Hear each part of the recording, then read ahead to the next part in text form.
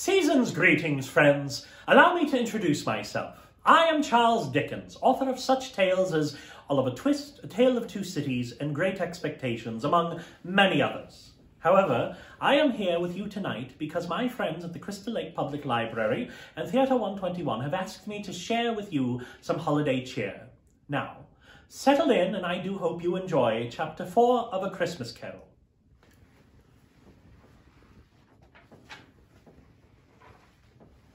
Stave 4, the last of the spirits. The phantom slowly, gravely, silently approached.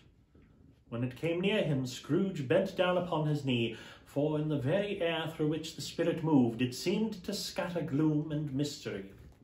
It was shrouded in a deep black garment, which concealed its head, its face, its form, and left nothing of it visible, save one outstretched hand.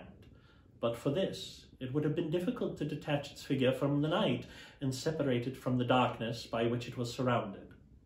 He felt that it was tall and stately when it came beside him, and that its mysterious presence filled him with a solemn dread. He knew no more, for the spirit neither spoke nor moved. "I am in the presence of the ghost of Christmas yet to come," said Scrooge. The spirit answered not, but pointed onward with its hand. "You're about to show me shadows of the things that have not happened, but will happen in the time before us," Scrooge pursued. "Is that so, spirit?" The upper portion of the garment was contracted for an instant in its folds, as if the spirit had inclined its head. That was the only answer he received. Although well used to ghostly company by this time, Scrooge feared the silent shape so much that his legs trembled beneath him, and he found that he could hardly stand when he prepared to follow it. The spirit paused a moment, as observing his condition and giving him time to recover. But Scrooge was all the worse for this. It thrilled him with a vague, uncertain horror to know that behind the dusky shroud there were ghostly eyes intently fixed upon him, while he, though he stretched his own to the utmost, could see nothing but a spectral hand and one great heap of black. "Ghost of the future!" he exclaimed. "I fear you more than any spectre I have seen, but as I know your purpose is to do me good, and as I hope to live to be another man from what I was, I am prepared to bear you company, and do it with a thankful heart. Will you not speak to me?" It gave him no reply. The hand was pointed straight before them.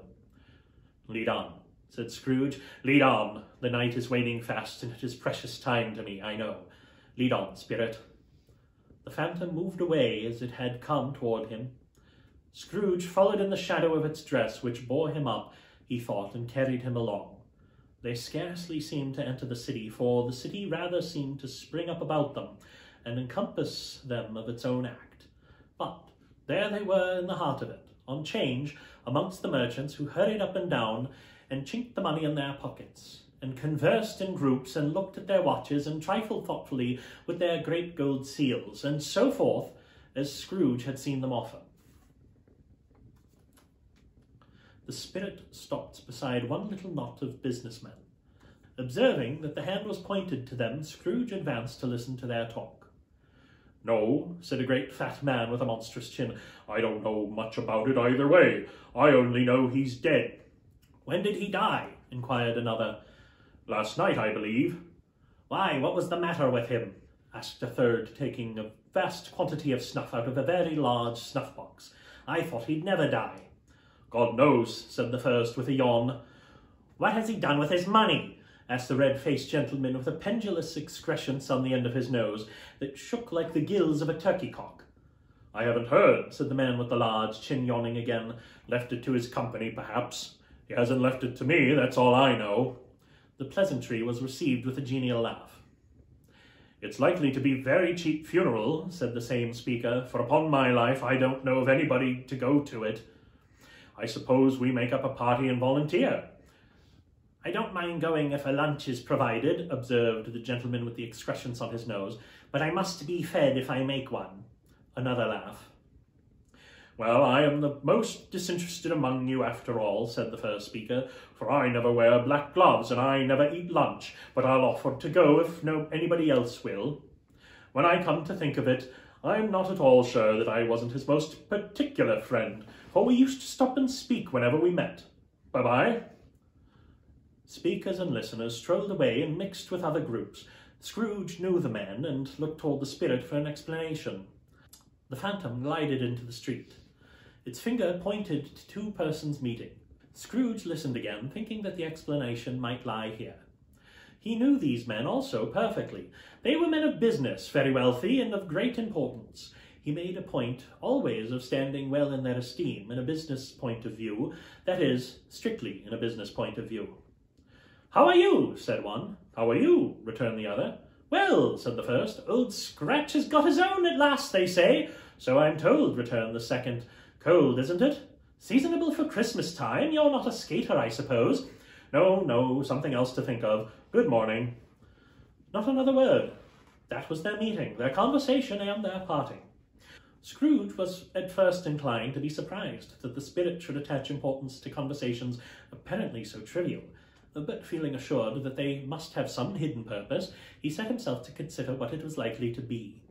They could scarcely be supposed to have any bearing on the death of Jacob, his old partner, for that was past, and this ghost's providence was the future. Nor could he think of any one immediately connected with himself to whom he could apply them.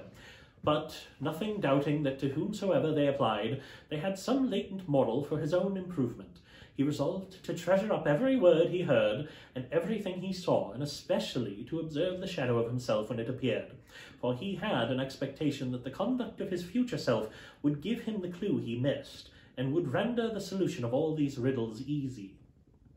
He looked about in that very place for his own image, but another man stood in his accustomed corner, and though the clock pointed to his usual time of day for being there, he saw no likeness of himself among the multitudes that poured in through the porch.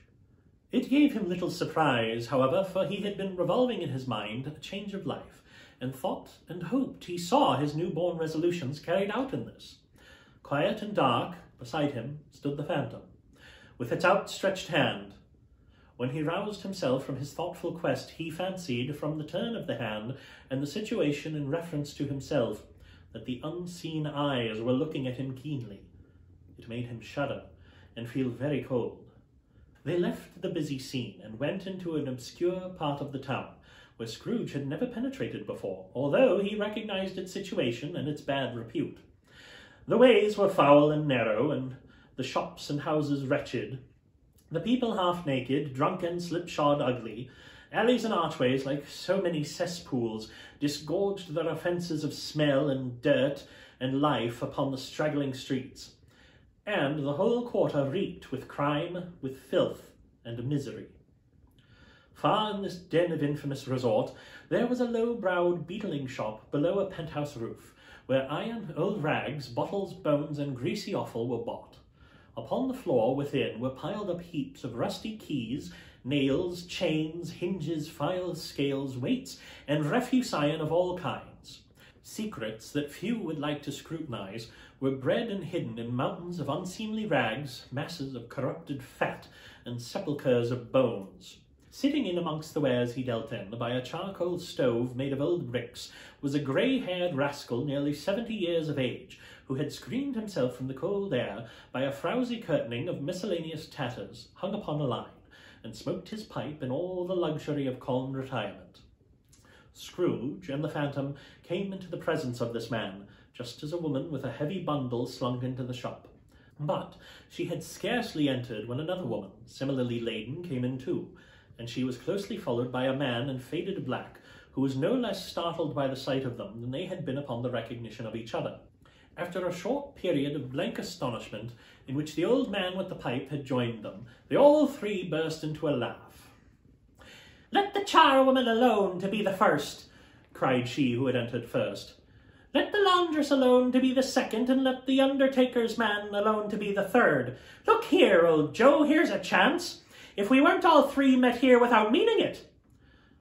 "You couldn't have met in a better place," said old Joe, removing his pipe from his mouth. Come into the parlour. You were made free of it long ago, you know, and the other two aren't strangers. Stop until I shut the door in the shop. Ah, how it squeaks!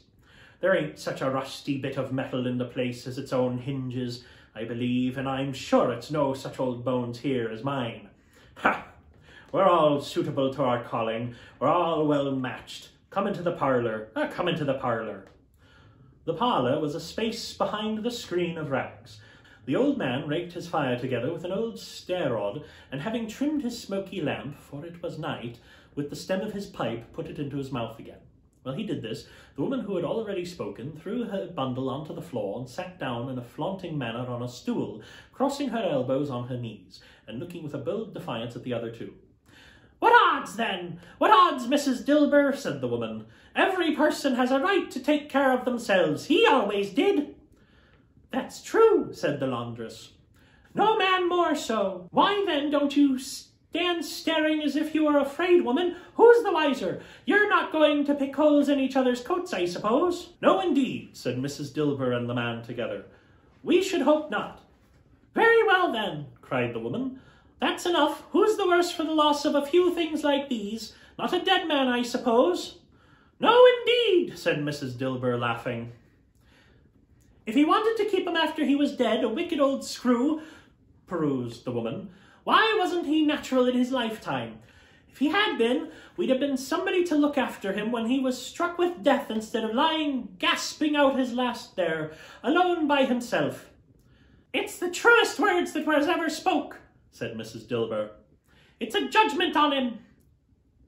"I wish it were a little heavier judgment," replied the woman, "and it should have been, you may depend on it, if it would have laid my hands on anything else. Open that bundle, old Joe, and let me know the value of it. Speak out plain. I'm not afraid to be the first, nor afraid for them to see it. We know pretty well what they were helping ourselves before we met here, I believe. It's no sin. Open the bundle, Joe." But the gallantry of her friends would not allow of this, and the man in faded black, mounting the breach first, produced his plunder. It was not extensive, a seal or two, a pencil case, a pair of sleeve buttons, and a brooch of no great value at all. They were severely examined and appraised by old Joe, who chopped the sums that he was disposed to give for each upon the wall, and added them up into a total when he found that there was nothing more to come. "That's your account," said Joe, "and I wouldn't give another sixpence if I was to be boiled for not doing it. Who's next?" Mrs. Dilber was next. Sheets and towels, a little wearing apparel, 2 old-fashioned silver teaspoons, and a pair of sugar tongs and a few boots. Her account was stated on the wall in the same manner. "I always give too much to ladies. It's a weakness of mine. That's where the way I ruin myself," said old Joe. "That's your account. If you asked me for another penny and made it an open question, I'd repent of being so liberal, knock off half a crown." "And now undo my bundle, Joe," said the first woman. Joe went down on his knees for the greater convenience of opening it, and having unfastened a great many knots, dragged out a large and heavy roll of some dark stuff. "What do you call this?" said Joe. "Bed curtains." "Ah," returned the woman, laughing and leaning forward with her crossed arms. "Bed curtains." "You don't mean to say you took 'em down, rings and all, with him lying there?" said Joe. "Yes, I do," replied the woman. "Why not?" "You were born to make your fortune," said Joe, "and you'll certainly do it." "I certainly shan't hold my hand when I can get anything in it by reaching it out for the sakes of such a man as he was. I promise you, Joe," returned the woman coolly. "Don't drop that oil upon the blankets now." "His blankets?" asked Joe. "What else do you think?" replied the woman. "He isn't likely to take cold without him, I dare say." "I hope he didn't die of anything catching," said old Joe, stopping in his work and looking up. "Don't you be afraid of that," returned the woman. "I ain't so fond of his company that I'd loiter about him for such things if he did.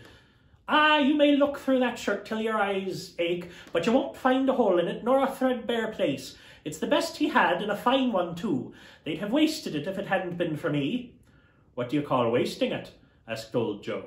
"Putting it on him to be buried in, to be sure," replied the woman with a laugh.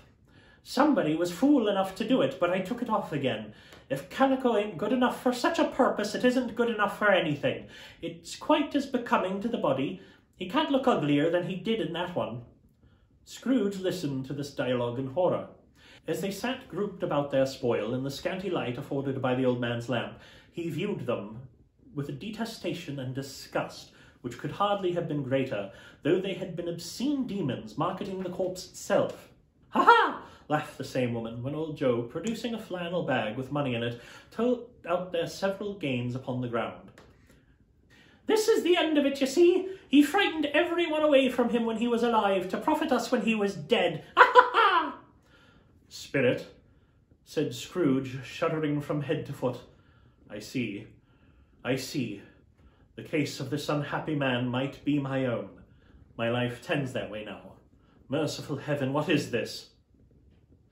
He recoiled in terror, for the scene had changed, and now he almost touched a bed, a bare, uncurtained bed, on which, beneath a ragged sheet, there lay a something covered up, which, though it was dumb, announced itself in awful language.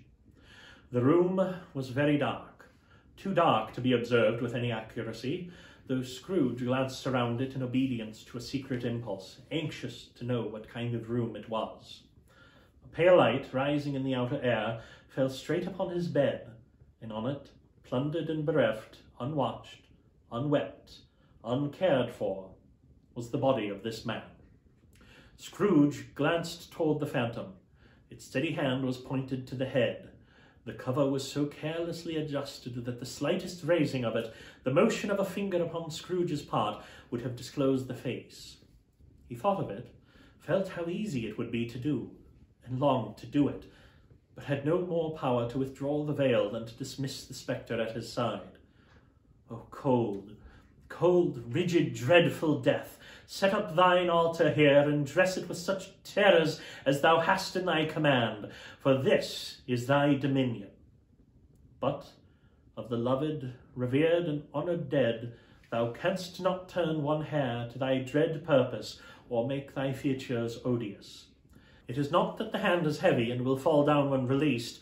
It is not that the heart and pulse are still, but that the hand was open, generous and true, the heart brave, warm and tender, and the pulse a man's.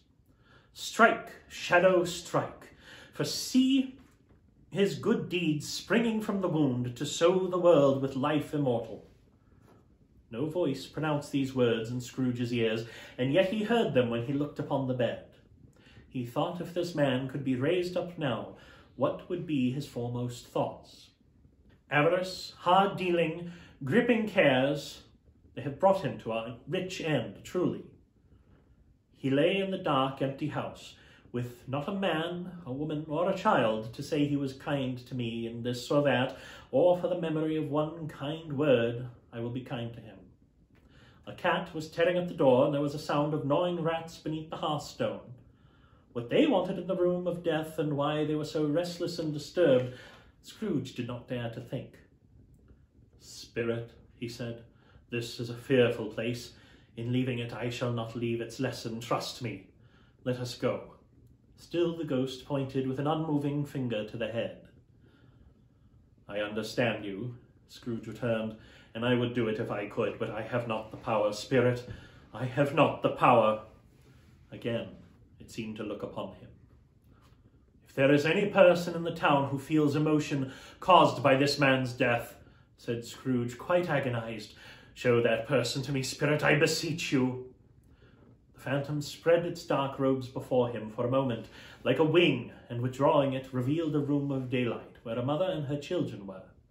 She was expecting someone, and with anxious eagerness, for she walked up and down the room, started at every sound, looked out from the window, glanced at the clock, tried, but in vain, to work with her needle, and could hardly bear the voices of the children in their play. At length the long-expected knock was heard.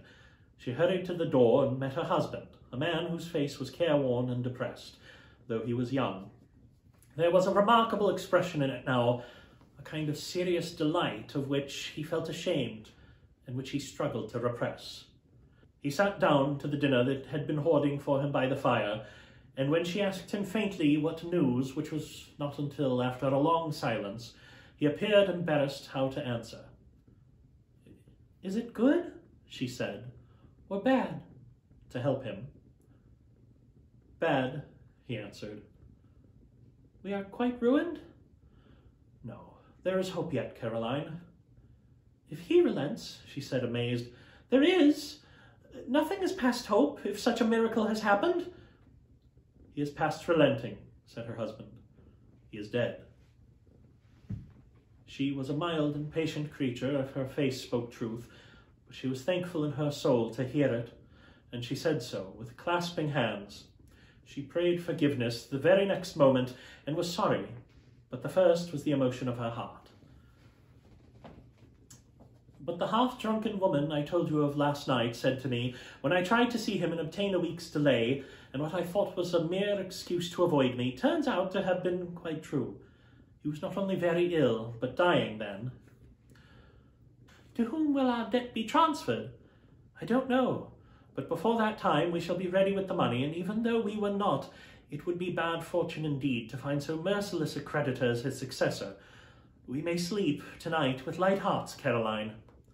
Yes, soften as they would, their hearts were lighter. The children's faces, hushed and clustered round to hear what they so little understood, were brighter, and it was a happier house for this man's death. The only emotion that the ghost could show him, caused by this event, was one of pleasure. Let me see some tenderness connected with this death, said Scrooge, or that dark chamber spirit which we left just now will be forever present to me. The ghost conducted him through several streets familiar to his feet, and as they went along, Scrooge looked here and there to find himself, but nowhere was he to be seen. They entered poor Bob Cratchit's house, the dwelling he had visited before, and found that the mother and the children seated round the fire. Quiet. Very quiet. The noisy little Cratchits were still as statues in one corner, and sat looking at but Peter, who had a book before him. The mother and her daughters were engaged in sewing, but surely they were very quiet. And he took the child and set him in the midst of them. Where had Scrooge heard these words? He had not dreamed them. The boy must have read them out, and as he and the spirit crossed the threshold, why did he not go on? The mother lay her work upon the table and put her hand up to her face. The colour hurts my eyes, she said. The colour? Ah, poor Tiny Tim. They're better now again, said Cratchit's wife. It makes them weak by candlelight, and I wouldn't show weak eyes to your father when he comes home for the world. It must be near his time. Past it, rather, Peter answered, shutting up his book. But I think he has walked a little slower than he used to these last few evenings, mother. They were very quiet again. At last she said, and in a steady, cheerful voice that only faltered once, I have known him walk with Tiny Tim upon his shoulder, very fast indeed. So have I, cried Peter, often. And so have I, exclaimed another. So had all. But he was very light to carry, she resumed, intent upon her work, and his father loved him so that it was no trouble, and there is your father at the door. She hurried out to meet him, and little Bob and his comforter, he had need of it, poor fellow, came in. His tea was ready for him on the hob, and they all tried who should help him to it most, when the two young Cratchits got upon his knee and laid, each child, a little cheek against his face, as if they said, Don't mind it, father, don't be grieved. Bob was very cheerful with them, and spoke pleasantly to all the family. He looked at the work upon the table and praised the industry and speed of Mrs. Cratchit and the girls. They would be done long before Sunday, he said. Sunday? You went today then, Robert? Said his wife. Yes, my dear, returned Bob. I wish you could have gone. It would have done you good to see how green a place it is, but you'll see it often. I promised him that I would walk there on a Sunday. My little child, cried Bob. My little child. He broke down all at once. He couldn't help it. If he could have helped it, and he and his child would have been further apart, perhaps, than they were. He left the room and went upstairs into the room above, which was lighted cheerfully and hung with Christmas. There was a chair set close beside the child, and there were signs of someone having been there lately. Poor Bob sat down in it and When he had thought a little and composed himself, he kissed the little face. He was reconciled to what had happened and went down again, quite happy. They drew about the fire and talked, the girls and mother working still. Bob told them of the extraordinary kindness of Mr. Scrooge's nephew, whom he had scarcely seen but once, and who, meeting him on the street that day, and seeing that he looked just a little down, you know, said Bob, inquired what had happened to distress him. On which, said Bob, for he is the pleasantest spoken gentleman you have ever heard, I told him, I am heartily sorry for it, Mr. Cratchit, he said, and heartily sorry for your good wife. By the by, how he ever knew that, I don't know. Knew what, my dear? Why, that you are a good wife, replied Bob. Everybody knows that, said Peter. Very well observed, my boy, cried Bob. I hope they do. Heartily sorry, he said, for your good wife. If I can be of service to you in any way, he said, giving me his card, that's where I live. Pray come to me. Now it wasn't, cried Bob, for the sake of anything he might be able to do for us, so much as for that kind way, that this was quite delightful. It really seemed as if he had known our Tiny Tim and felt with us. I'm sure he's a good soul, said Mrs. Cratchit. You would be surer of it, my dear, returned Bob, if you saw and spoke to him. I shouldn't be at all surprised, mark what I say, if he got Peter a better situation. Only hear that, Peter, said Mrs. Cratchit. And then, cried one of the girls, Peter will be keeping company with someone and setting up for himself. Get along with you, retorted Peter, grinning. It's just as likely as not, said Bob. One of these days, though there's plenty of time for that, my dear. But, however, and whenever we part from one another, I'm sure we shall none of us forget poor Tiny Tim, shall we, or this first parting that there was among us. Never, father, they all cried. And I know, said Bob, I know, my dears, that when we recollect how patient and how mild he was, although he was a little child, we shall not quarrel easily among ourselves, and forget poor Tiny Tim in doing it. No, never, father, they all cried again. I am very happy, said little Bob. I am very happy. Mrs. Cratchit kissed him, his daughters kissed him, the two young Cratchits kissed him, and Peter and himself shook hands. Spirit of Tiny Tim, thy childish essence was from God. Spectre, said Scrooge, something informs me that our parting moment is at hand. I know it, but I know not how. Tell me what man that was whom we saw lying dead. The ghost of Christmas yet to come conveyed him, as before, though at a different time, he thought. Indeed, there seemed no order in these later visions, save that they were in the future, into the resorts of businessmen, but showed him not himself. Indeed, the spirit did not stay for anything, but went straight on, as to the end just now desired, until besought by Scrooge to tarry for a moment. This court, said Scrooge, through which we hurry now, is where my place of occupation is, and has been for a length of time. I see the house. Let me behold what I shall be in days to come. The spirit stopped. The hand was pointed elsewhere. The house is yonder. Scrooge exclaimed, Why do you point away? The inexorable finger underwent no change. Scrooge hastened to the window of his office and looked in. It was an office still, but not his. The furniture was not the same, and the figure in the chair was not himself. The phantom pointed as before. He joined it once again, and wondering why and whither he had gone, accompanied it until they reached an iron gate. He paused to look around before entering. A churchyard. Here, then, the wretched man whose game he had now to learn lay underneath the ground. It was a worthy place, walled in by houses, overrun by grass and weeds, the growth of vegetation's death, not life, choked up with too much burying, fat with repleted appetite, a worthy place. The spirit stood among the graves and pointed down to one. He advanced toward it trembling. The phantom was exactly as it had been, but he dreaded that he saw a new meaning in its solemn shape. Before I draw nearer to that stone to which you point, said Scrooge, answer me one question. Are these the shadows of things that will be, or are they the shadows of things that may be only? Still the ghost pointed downward at the grave by which it stood. Men's courses will foreshadow certain ends to which, if persevered in, they must lead, said Scrooge. But if the courses be departed from, the ends will change. Say it is thus with what you show me. The spirit was immovable as ever. Scrooge crept toward it, trembling as he went, and following the finger, read upon the stone of the neglected grave his own name, Ebenezer Scrooge. Am I that man who lay upon the bed? He cried upon his knees. The finger pointed from the grave to him and back again. No, spirit! Oh, no, no! The finger was still there. Spirit, he cried, clutching tightly at its robes.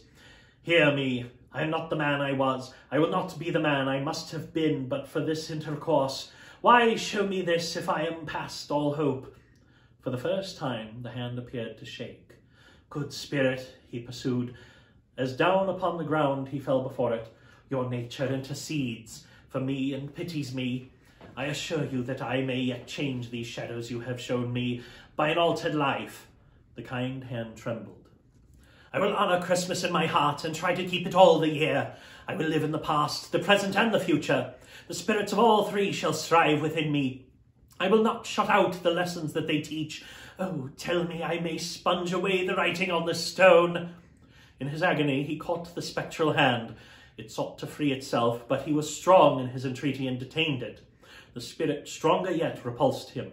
Holding up his hands in one last prayer to have his fate reversed, he saw an alteration in the phantom's hood and dress. It shrunk, collapsed, and dwindled down into a bedpost.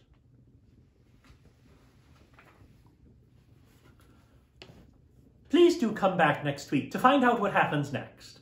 I would like to thank Crystal Lake Public Library, Theatre 121, the Cherry Tree Inn Bed and Breakfast, and Kathy Brunke for their contributions to making this production possible. And if you find yourself captivated by this tale, my friends at Theatre 121 are producing an all-new adaptation. Visit their website at www.theatre121.org.